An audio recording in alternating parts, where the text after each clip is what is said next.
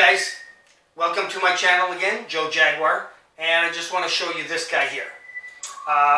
So what I thought, the reason why I got this guy is, as you saw the other video, I have had a 4-inch f5 short tube refractor, that little black one.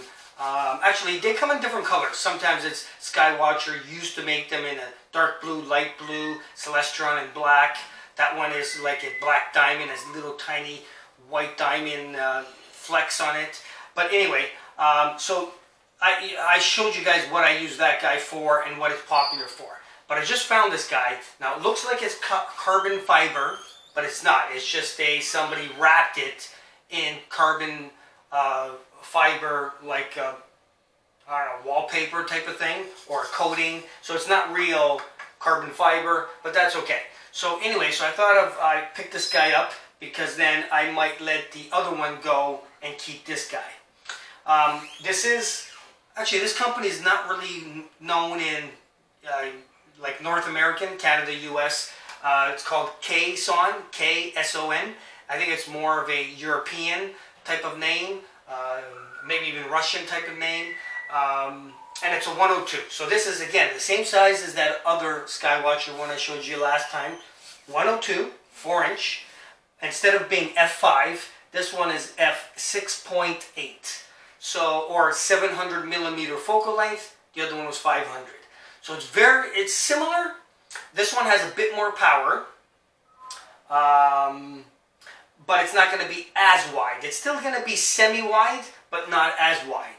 So, again, the other one was 500, this one's 700. So it's not much different. So it's still a medium format. So let's just say, for instance, what would be the difference if this is a regular double-lit achromat, achromat, and then compared to a 4-inch f5 achromat.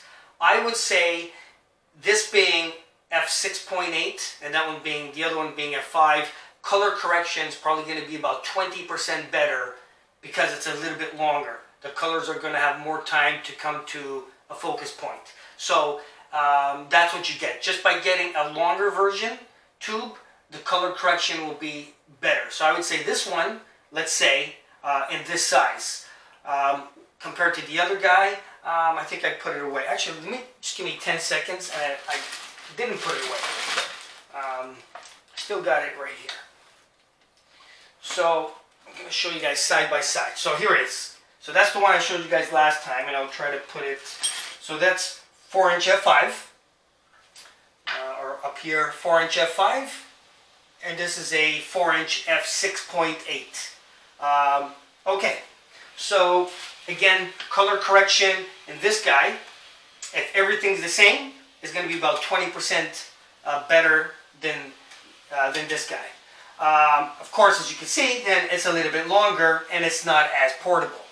That's normal. So you got to kind of pick what you want in a telescope. There is no one does everything. There's just no way. Okay. And as you can see, my red shirt matches the red trim here, the red bar. Now, this is actually a step up, at least, if not 2 steps up from that one. As you can see, the bar is just a better bar. The rings are, you know, like heavy-duty rings, where the other one were just regular Skywatcher rings type of thing. So it obviously costs more. And here's another feature, let me show you guys, that you normally cost more to have a scope do this. So it has a sliding dew cap. So for portability, now let's look at it. So with it, it's just about 4 inches less now. Of course, this dew cap is fixed on this guy, and this one, when you're traveling with it, as you saw, it shrinks about 7-8 inches. So like that kind of looks a little long. It's a medium format, but for portability, when you travel with it, there you go. So that's normally a feature that costs more. So of course, this is why I said this is a much better version than that. And it does have like the cap here. So if you wanted to, you could probably again put, if you got solar film filter, you can glue it, or hot glue it is what I normally do to the inside. And now you have a solar filter that you can view the sun. So this just snaps in like that.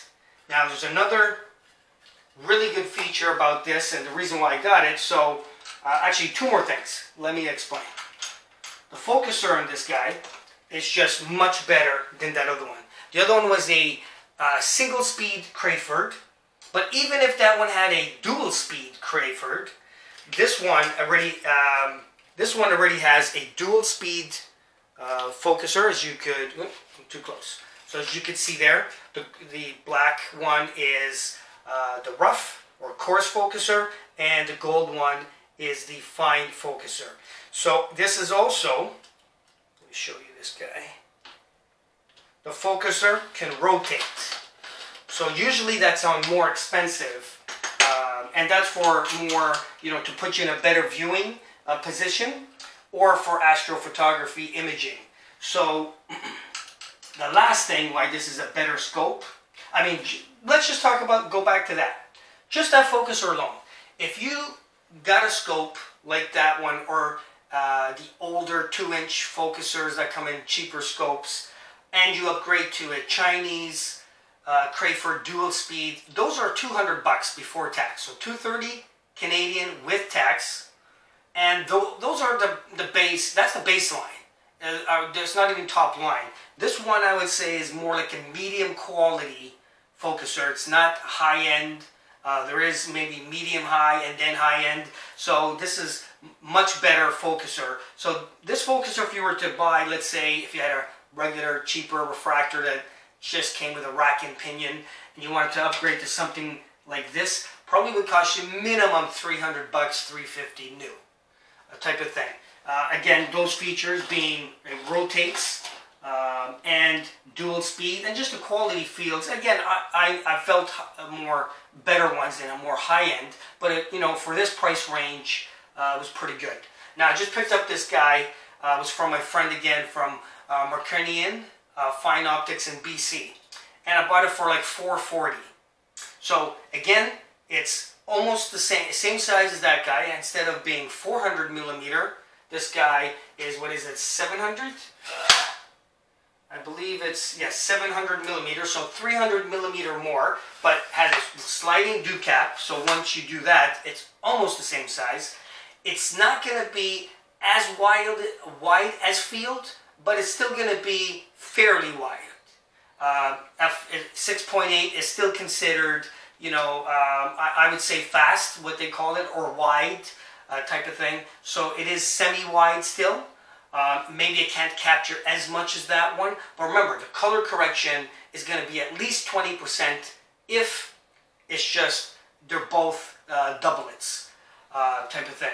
Focuser is just 2 steps better than that guy at least. So just a focuser alone probably would almost cost the whole thing. Okay, again, I said I picked up, this was used for $440 type of thing. So just that focuser is probably 80% of the whole thing. That's why I got it, because it's just a great buy. Again, you're getting better dovetail, heavy duty rings instead of the basic rings. So just that there is worth it. Now there is one more thing though, that why it's a much better quality.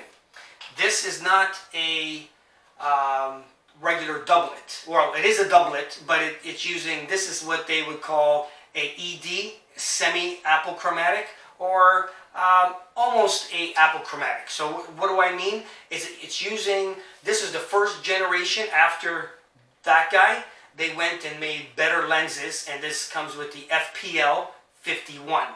Now in some of those other videos that you saw, like my Takahashi, the Skywatcher, Evo Star, some of those other ones, those are the 53 glass, which is the best glass. This one's the 51 glass. It's a little less, but it's much better than that guy, the other one I showed you. So this one's like a ED, or almost like a semi-apochromatic. Okay, so what I said is, if these were equal, let me grab this guy again. If these are equal, and they're just doublets, achromats, Color correction, because this one is just longer, should be about 20%. Now that you guys know this is an FPL 51, it's like a semi-apochromatic, so it's like in between. So if you want something better than the basic stuff, but you can't afford the apochromatic, with the 53 glass, you can get one in 51 glass. It does a fairly good job. Now the color correction, now that it's longer and it's using the better glass, is probably going to be about 70% now is going to take it. This would probably be 20, and with that glass is probably another 50% better color correction, image, contrast. So you add them two together, that guy is probably going to be about 70% better color and image than this guy. So that's why I picked it up, and it could shrink. I like the rings, I like the bar, I like the focuser type of thing. So that guy probably on the used market would probably get about 200 bucks Canadian. So it's about almost half price of this guy, but this one just comes with better features. If I were to put a focuser again of this quality on that guy, probably going to cost me $350 if it's new. So there's no point upgrading that guy. It's just better just to get, and it's not going to have the, it's not going to have the better glass. It's not going to have the sliding dew cap. So there's just no point. Sometimes you just, if you want to upgrade, like, don't upgrade your old gear, just get something that comes with it. So for people that are looking for, now, what would this be good for? So on that one, I told you what that's good for. So if you want to see a little bit of everything, so you want to see the planets in much better detail than the other one, the short tube version, this will give you a lot better image quality in this type of guy. But it's still, again, not that long, not that heavy, just another 2 pounds, I would guess, heavier, maybe 3 pounds, something like that. I'm just guessing, I haven't weighed them. So it's a little bit heavier, but not much more. You shouldn't notice it. So if you want to see the planets, the sun, moon, in better detail, better quality, this would be better going to a 51 glass over a just doublet achromat, and then with a better focuser and everything else. So you could also use it again for terrestrial viewing, land viewing, except it's not going to be quite as wide. It still would be wide if you put a 2-inch diagonal in there, a 2-inch 32, like my meade super wide angle 4000 eyepiece in there. It still would be fairly big, just not quite as big as that one. So if you want a scope that's better on the planets, better image, and you can still do the terrestrial viewing in the daytime, and you can still do almost all the wide field of the Milky Way and scanning, then this is better for that. So you heard what the other one is good for and not good for. If you're interested in more of astronomy stuff, and then once in a while you might look at daytime stuff, then this is a much better build, a scope for you, type of thing. And if you didn't even want to do any, if you didn't want to do any daytime, that's fine too. For people then that want a better quality, even better image quality, better color correction than this guy, then you get one this size, could be even a little longer, in the 53 glass, which is the best one. And then better than that would be a triplet 53. Like the Takahashi, when I compared it to the Skywatcher EvoStar, there's no comparison. It's like a Hyundai to a Ferrari. Any car will get you to A and B, but if you just want the best, you got to pay for it though. But again, this guy was not too expensive. Like I said, 400. Maybe new would probably be about 800 to 900 bucks is what I think. Maybe even 1,000 with this type of focuser, type of thing. The 53, like the EvoStar, that's about 1,300 bucks. Although with this virus going on, it's changing the dollar all the time, so it's hard to keep up. So it might even be more. But again, I would say 900 to 1,000 bucks new. I got it for 440, and I'll probably replace it with that. It's a much better planetary scope. Still could do the daytime and the wide scanning fairly well. I would say about 80% as well as the other guy. So if you want something and you want to use it for astronomy, this is a much better type of thing. Yeah, so I just wanted to show you guys what that is about. If you're interested, that way you guys kind of know a little bit. If you are thinking of getting a refractor, which one would be better. Now you have two different videos to say, okay, I think I want to do one that does that like that, or I want one that does the planets better, type of thing. So you kind of understand that a little bit more. That's it for this video. See you on the next video. Subscribe, comment, like. See you next time.